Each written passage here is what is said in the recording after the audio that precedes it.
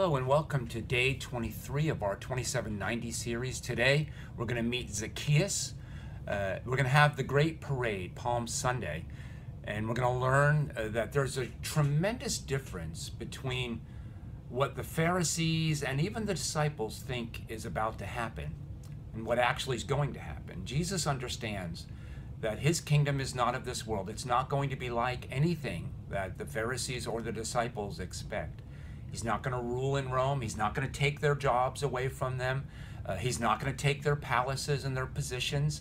He's not interested in those things. He's interested in a different kind of kingdom, a kingdom that resides within the human heart that can transform a man or a woman into someone who genuinely cares for other people and is filled with peace.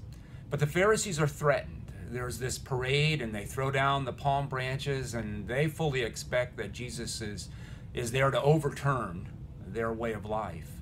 And because they're threatened, they try to trap him. They try to catch him in something that they could call blasphemy so that they could put him aside and do away with him. And sometimes people get stuck in thinking that their way of looking at life is the only way that has value. And they start protecting things, even though the things that they're protecting are no longer true. They're no longer valuable. And Jesus has come to bring a new way of having a relationship with our Creator.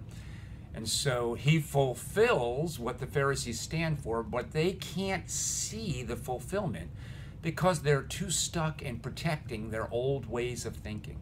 There's a really good lesson in this for Christians in today's world and for the church, that we not get so stuck in our old ways of thinking that we don't even see the possibility of what God is bringing forth. So you enjoy your writing today and in Luke, and I hope that you are blessed with learning how God deals with people who are not the best for us to deal with. Thank you.